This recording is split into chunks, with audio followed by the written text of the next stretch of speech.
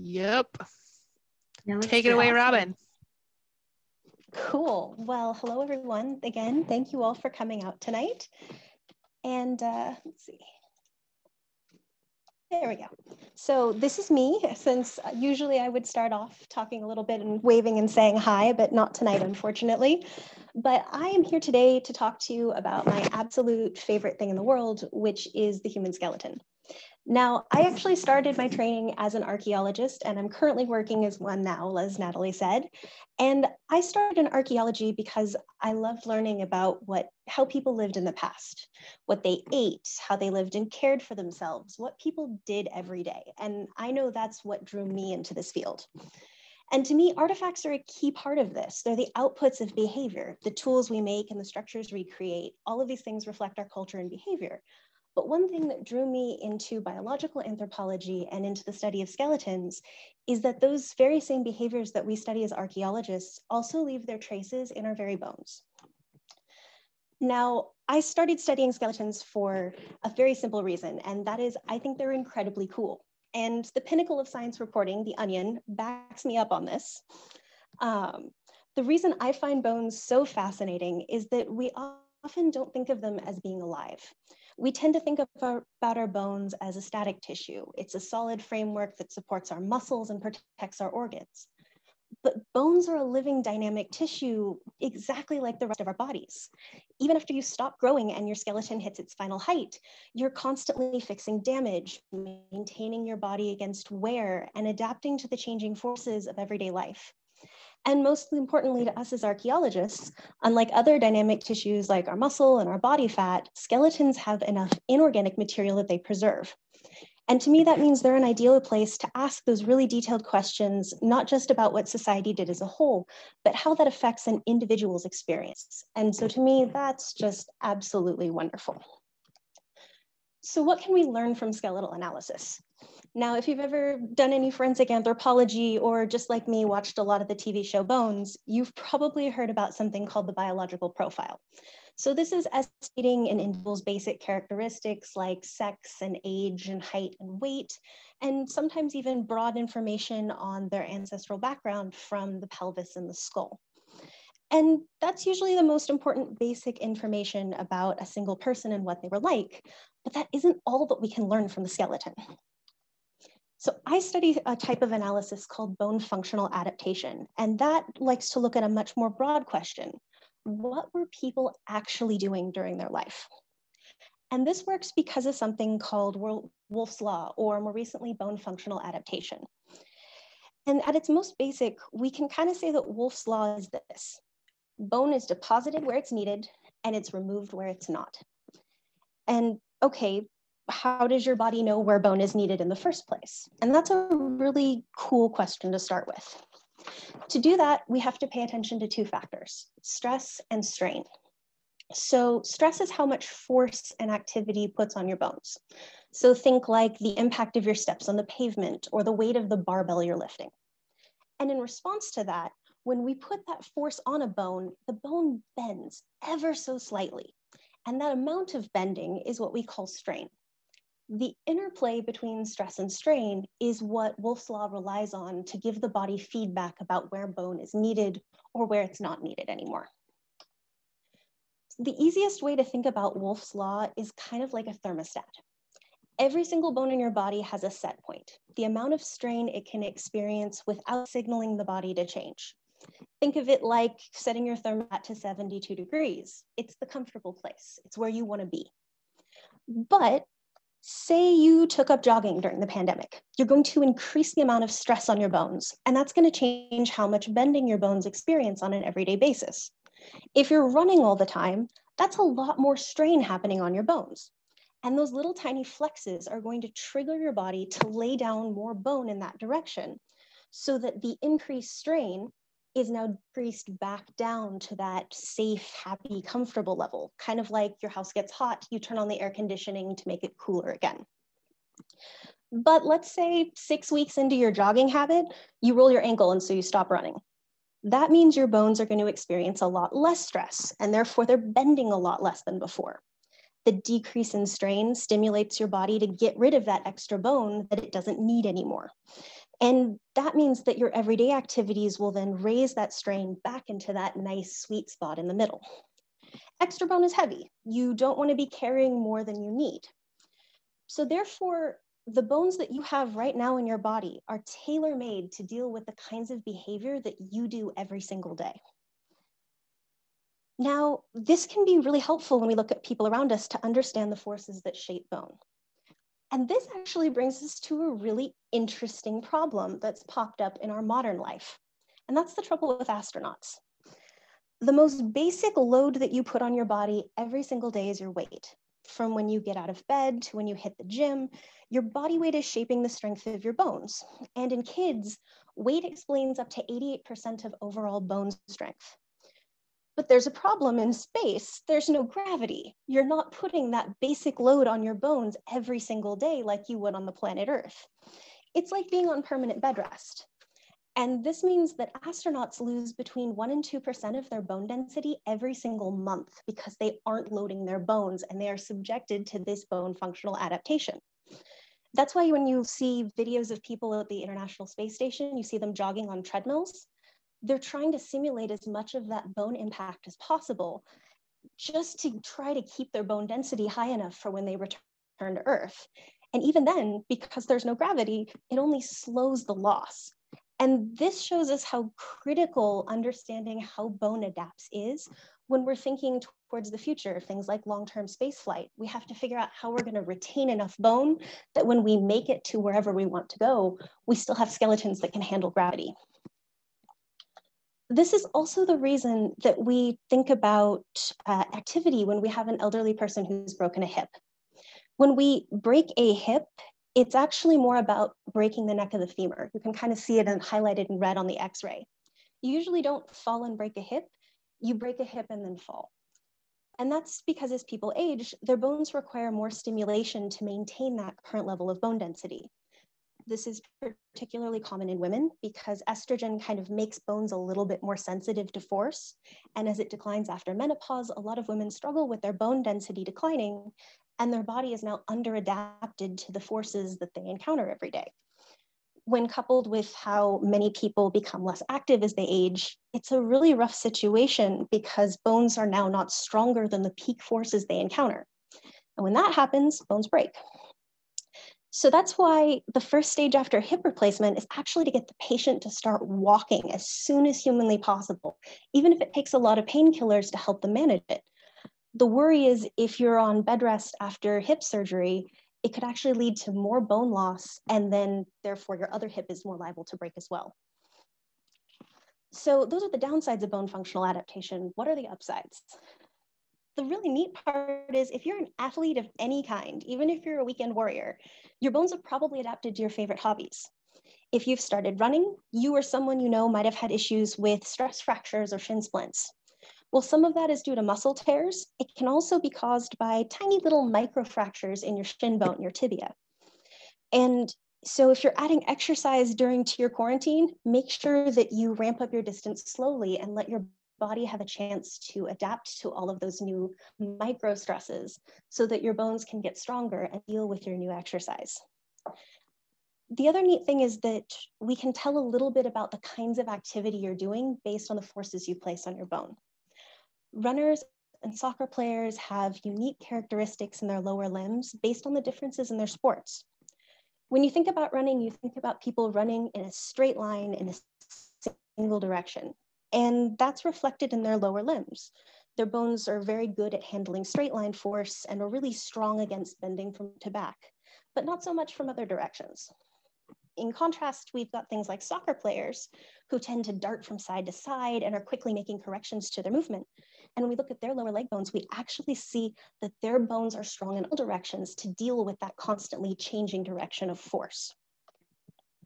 Okay, maybe you're like me and you're not much of a runner. It's not my favorite thing in the planet, but other activities can change your body as well. So tennis players are a classic example of bone functional adaptation. Most of these tennis players, like Serena Williams, who've been playing all their life and started young, have arms, especially their humeri, their upper arms, that are asymmetrical because of how much they use their dominant arm and how little they use their non-dominant arm. we can see between a 4 and 13% difference between the dominant arm and the non-dominant arm in tennis players. Swimmers, if that happens to be your favorite kind of activity, have increased bone strength, but they're symmetrical because you're using both arms in a very similar fashion. And both of these sports players are stronger than non-athletes for the same kinds of upper arm bending strength. Even really non-intuitive exercises can have an impact on your body. Professional sumo wrestlers show an increase in bone density of the hip after they enter professional training studios. And what's causing it isn't completely clear, but one of the ideas is that a lot of sumo training involves heavy stamping with the legs, and that can cause more force into the hip and build up bone in that area. So this happens fairly quickly, on the realm of 3 to 6 weeks.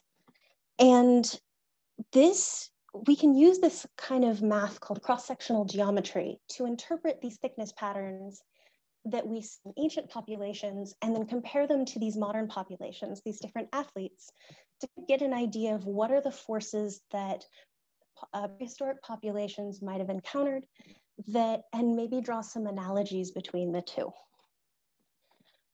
Now, let's talk about some really cool math questions that we can answer with cross-sectional geometry. Were Neanderthals right or left-handed? A very simple question, something that we would really love to observe, but it's kind of hard to tell just from looking at a person. But remember how those tennis players had dominant arms that were a lot stronger than their non-dominant arms? Well, Neanderthals are even more so. Neanderthal dominant arms are up to 50% stronger than their non-dominant arms. And the stronger arm is the right arm, about 76% of the time. So this is right in line with what we expect in modern humans. Neanderthals were about as right-handed as a modern human. Okay, but if they're this strong, what could they have been doing with their arms that they're stronger than people who have been playing tennis their entire lives? So the first was that it might have been caused by spear hunting. Neanderthals used pretty heavy-duty spears, and they were using it to get very close to large game and hunt that way. And if you're spearing a bison from 5 feet away, you're going to use as much force as humanly possible so you can get out of there pretty quick. So that was our first idea of, okay, maybe it has to do with muscle force there. But studies looking at which muscles fire when you're trying to use a spear suggest that spears would have needed support from both hands, especially the non-dominant arm to provide the thrusting action. But as another hypothesis suggests, it might be a lot more mundane. According to some experimental archaeology, it takes about 8 hours to scrape a hide. And the same studies have suggested that hide scraping used a lot more of the muscles of one arm than the other to use that scraper over and over and over again in that very repetitive way to process a single hide. So maybe Neanderthals' strength differences have to do with a very basic activity of making really awesome warm clothes, as opposed to necessarily what we think of, which is hunting. All right, what are some other lifestyle questions we can answer using skeletons? This one is one of my absolute favorites. And that's when people start wearing shoes. The study was done by Eric Trinkhaus, and it's just absolutely interesting. Archaeologically, the earliest evidence of shoes we have actually comes from North America, and they're dated to about 9,000 to 6,500 years ago. This is a picture of one of the earliest shoes in North America. It's actually from Missouri. And so that's our most concrete idea of shoes. There are some suggestions of foot coverings in Eurasia from about 30,000 years ago, but unfortunately the leather is very degraded, so it's hard to tell like what kind of shoe we're looking at or if it was just a basic foot covering like a sock. So then the question becomes, when did shoe use become common? So this is some of the earliest thought shoes. This comes from a burial called Sungir, and you can see in the reconstructions there's little leather boots. But were they more shoe-like with a rigid sole, or were they more sock-like? What we found from looking at populations that are modern and don't tend to wear shoes at all is that walking barefoot puts a lot of force on your toe bones.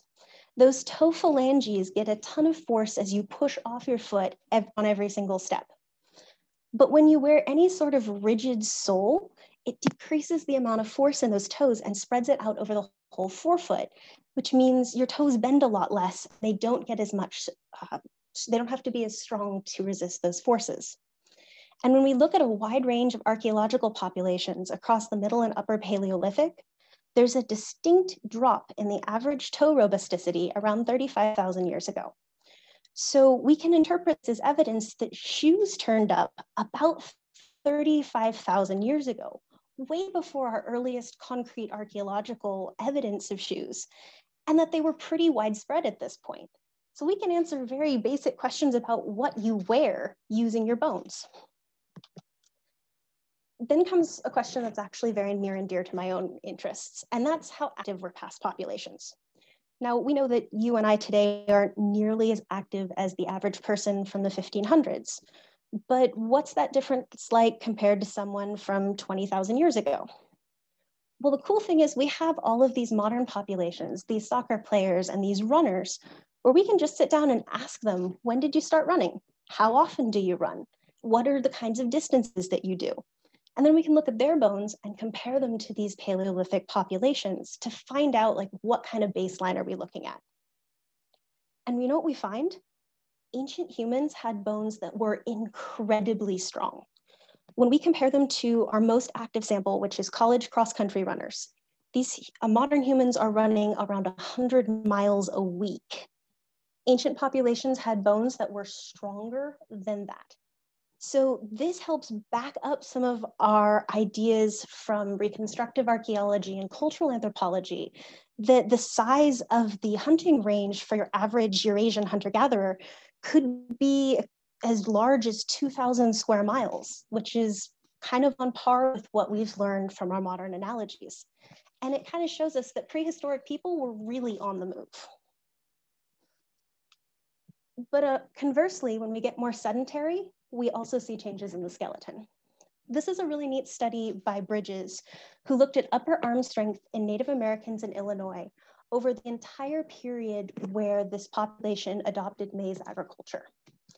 And what we expect when we think of, oh, a new grain coming into the use is that grinding tools would become more prevalent. We'd see an increase in the bending of the upper arms. But that's actually not what we see at all. It's the complete opposite. What we're seeing is that bones were actually got stronger much before the advent of maize, and then the bending strength declined slightly once maize agriculture integrated. So what do we think is going on here? It suggested that there were actually a couple of different transitions prior to maize agriculture, and that the first crop that was intensively processed was maybe native seeds and grasses that kicked off this agricultural shift. And that explains the increased bending strength before corn shows up on the scene. Now, after all of that time, it suggests that corn might have actually been less labor intensive to process and grow, since we have that little bending strength decline. And this could be due to technical changes or even just increased efficiency at grinding or other really neat technological changes like pre-soaking corn kernels to make them easier to work with. Interestingly enough, we don't see this same pattern in males. Male arms become much more symmetrical and a little bit weaker in this time, probably because of the shift from the atlatl to the bow. So this tells us a little bit about prehistoric gender roles as well. We see a different trend in women than we do in men. So this is kind of an overview of the sort of literature that you can see when we start looking at cross-sectional geometry. But this is when it starts asking a really neat question about what do people eat? And this is where I actually started my work. The live body weight of prey animals can be pretty handy for a wide range of archaeological questions. How much does each kind of prey make up in your diet? How rich is your environment? Is there a lot of competition? Does that mean that the soil fertility is really high? Are there seasonal variations in the sorts of animals that we see on the site? And this is where I started doing my work, is being interested in these kinds of body mass changes in animals, because that's something I could study the most easily. Now, we can estimate how much and how much an animal's body brought to a particular amount of food. But there is a difficulty with a couple of the methods that we currently use. We can use something called minimum number of individuals, where we count up the number of bones in each site, figure out about how many is the minimum number of deer that made up these bones, multiply that by the average weight and call it good. Now, there is a problem with this, is that assumes that the average weight that we have today is the average weight of all deer all the time, everywhere. And that can be a bit of an issue. Deer body size can vary by state. So we know that there's a bit of a change there.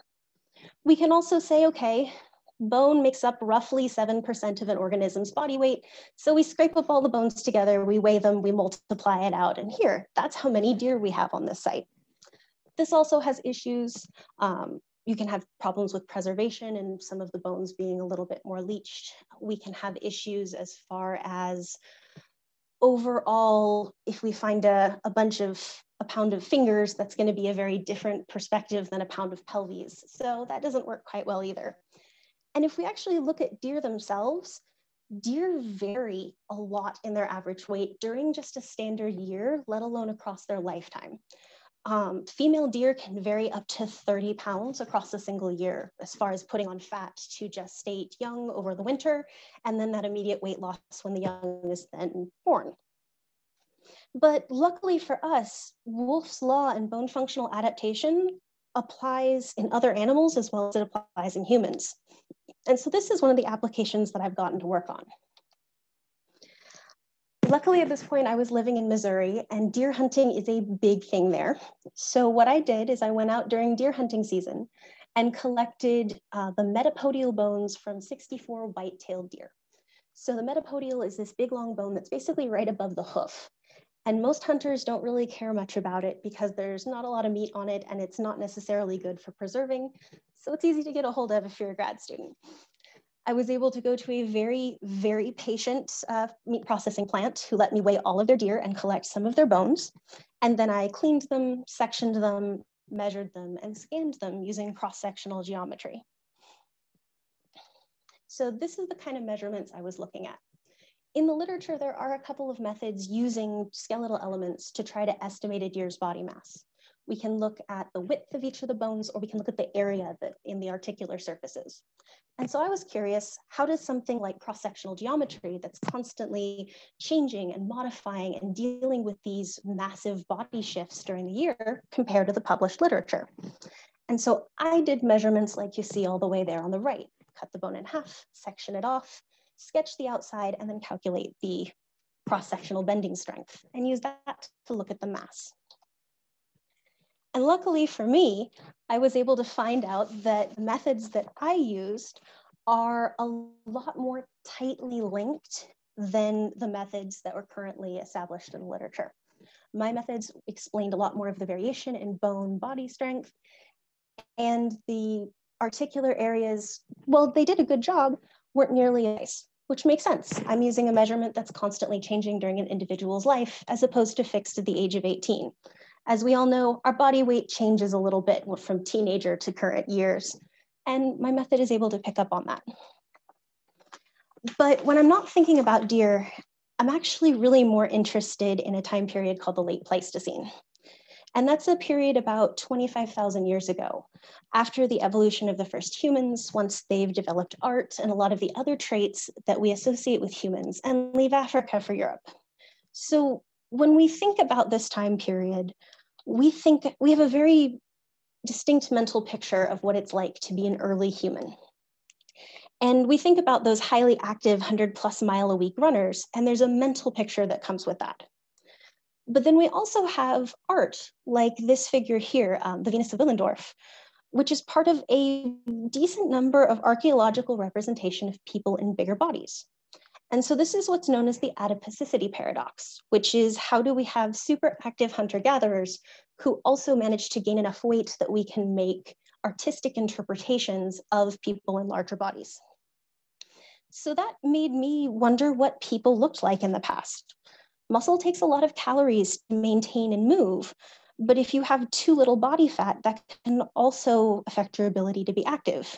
Too little fat, you risk starvation. Too much, it might be very difficult to do your day-to-day life.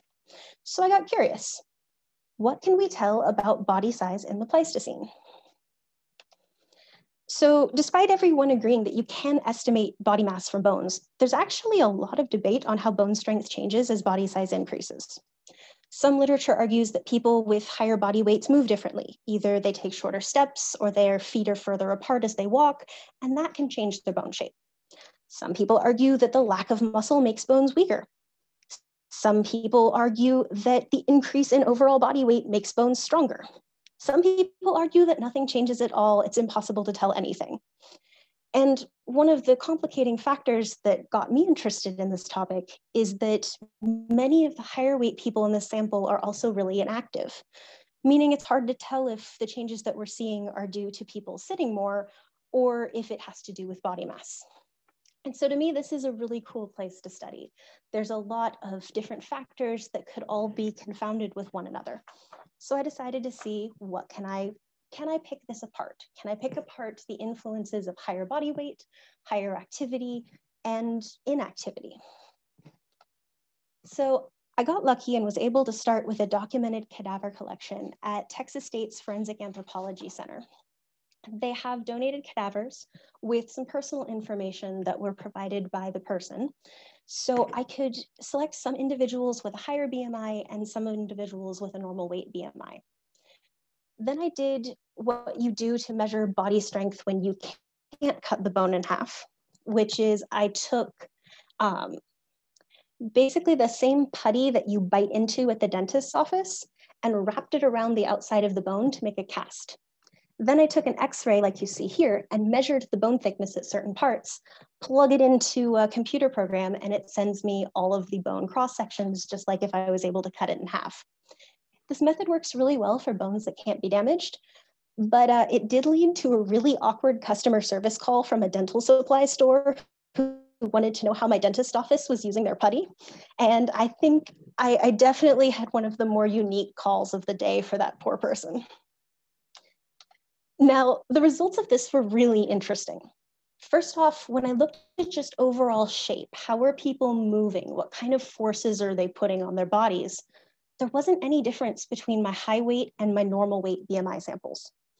So there wasn't a distinct difference in how people were moving or how much they were moving that was driving any shape change. But when I looked at the amount of bone that they had, the closer I got to the hip, the more I found that people with higher BMIs had thicker bones, but only close to the hip, not further down towards the center of the bone. There's something going on with the way forces is being translated through the hip that is different in people with higher BMIs. So what I'm able to say from that is that body mass and maybe body composition might have an impact on bone strength, but not shape, and only closer to the hip. Okay, cool, I've answered my question, right? This is all I needed to worry about. Well, sadly, it's a lot more complicated than just body mass. There's a lot of things that can influence how forces go through your leg. If you are walking in a very hilly terrain, you get stronger bones. If you have males versus females have differences in bone strength. This is also tied into hormone levels. Estrogen is very distinctly sensitizing to bones. So the amount of estrogen you have might be influencing these effects. How your body proportions are set. People with wider pelvises tend to put more force through their hips. Might have to do with the amount of muscle you have, as well as your weight. Is there an impact of genetics? What's going on with the kinds of activities that you're doing? What if you're doing a very high impact activity as a very small bodied person? Is that going to make your bones as strong as someone who's got a higher body mass? And then of course, there's also the influences of growth and development. So while my initial thoughts were a really fun starting place, it doesn't completely answer the question of why larger bodied people have this increase in bone thickness at the hip. And then what happens if these factors overlap?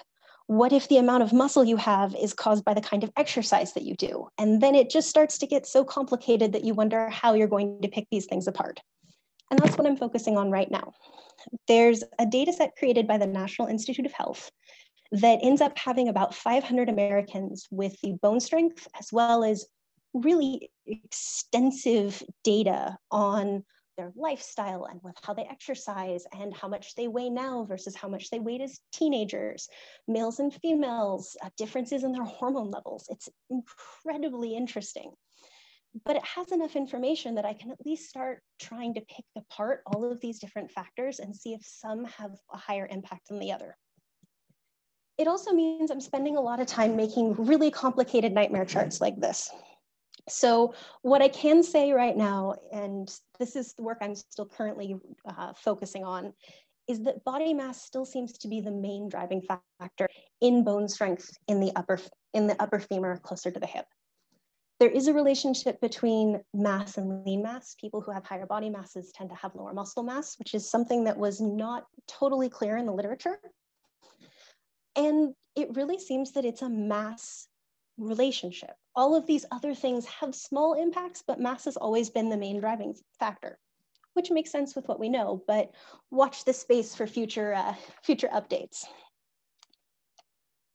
So what do I really want you to take away from this talk? And that's really just the appreciation for your skeleton. It's a dynamic part of your body that's constantly supporting your behavior. No matter what you do, your skeleton is there trying to adapt to these forces. And skeletons are a really valuable resource for learning about the past, particularly about behaviors that we would love to know more about, but just can't observe firsthand. And there's still a lot more to learn about the factors that alter our bones. And that, I think, is my absolute favorite part. There's still so much that we don't know, even about our very bodies.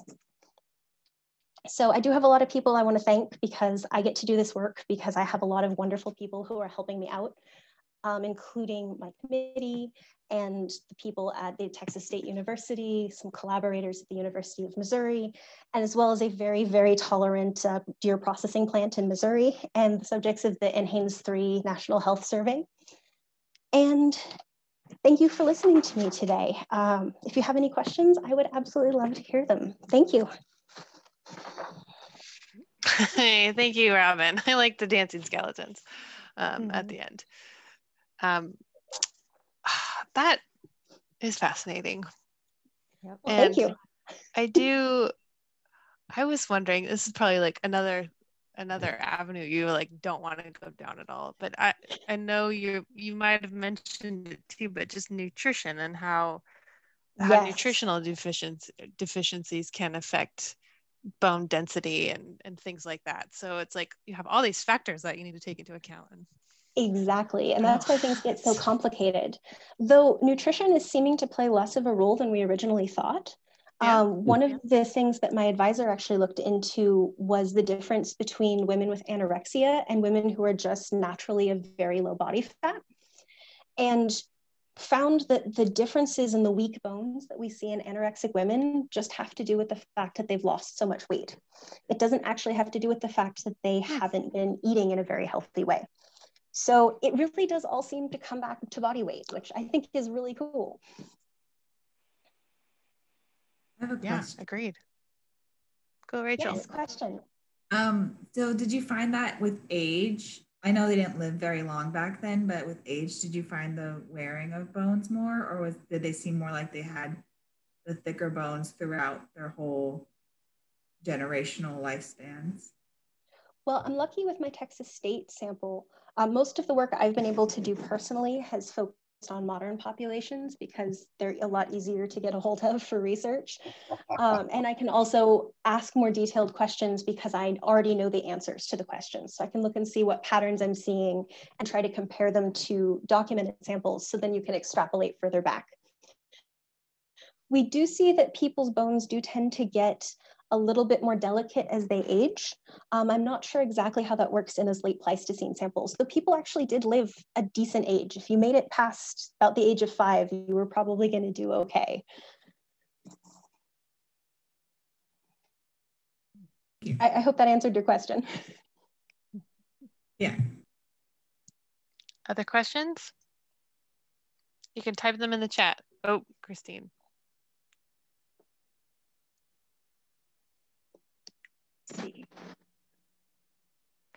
Christine says, I love this topic so much. So the conclusion is that the increased cortical area of the proximal femur is correlated with higher BMI, but the reason is unclear due to all the factors acting on the bone, age, activity, hormones, etc. And you're using the database to help narrow down those factors? Exactly, Christine. If that was the 2-minute version of my talk, you've nailed it.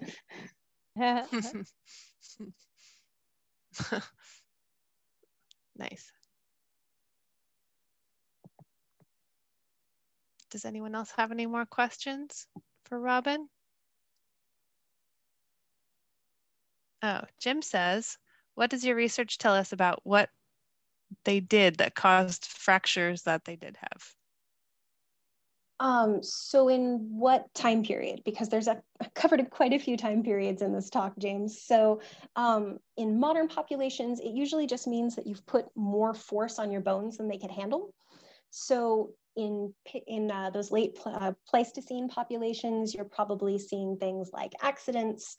Neanderthals themselves have a lot of bone fractures. We think because, you know, they're getting up close and personal with really large, angry cows and ungulates who really don't like being stuck with a spear.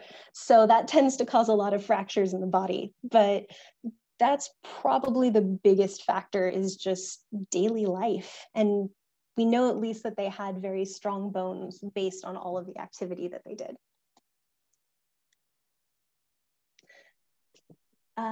E. Schmidt, would a thin person who lifted weights have a bone density or similar strength to a higher BMI person who did not lift weights and exercise?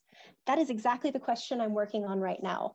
And that's the kind of interesting interplay that hasn't really been explored in depth in a lot of the bone functional adaptation literature. So that's what I'm curious about, is how much of it is body mass and how much of it is activity. And it seems like it might be skewing a bit more towards the body mass side of things. And Doug is deep into thin person who lifted weights yet. That's what I'm working on now.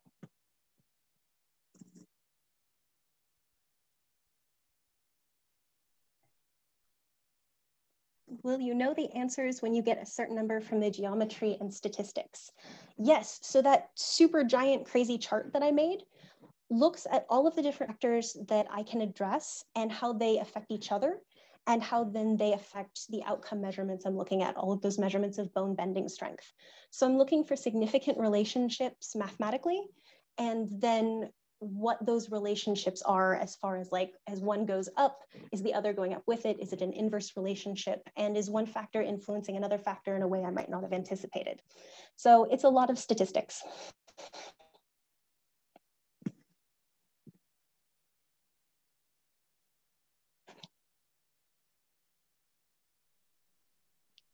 I like Christine's response to your answer. Awesome.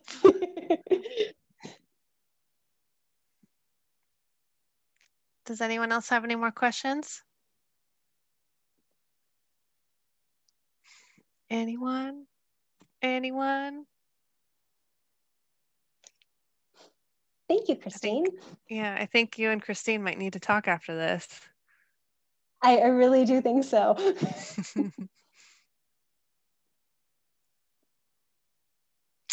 Anyone else?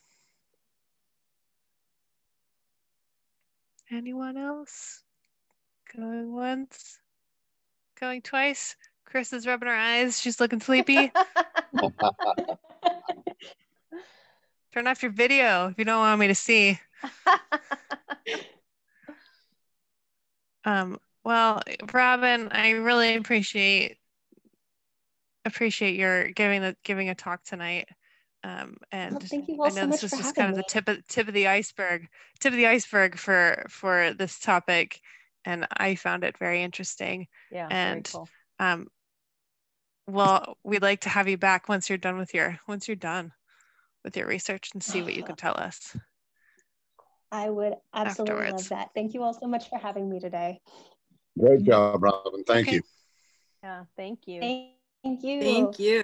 Good. So thanks everybody for being here, and we'll see you in January. Woohoo. Happy Thanksgiving, all. Yep. Happy holidays. So much. Bye, guys. See all the board members next month. Yep. Yep. Sounds good. Bye. Bye.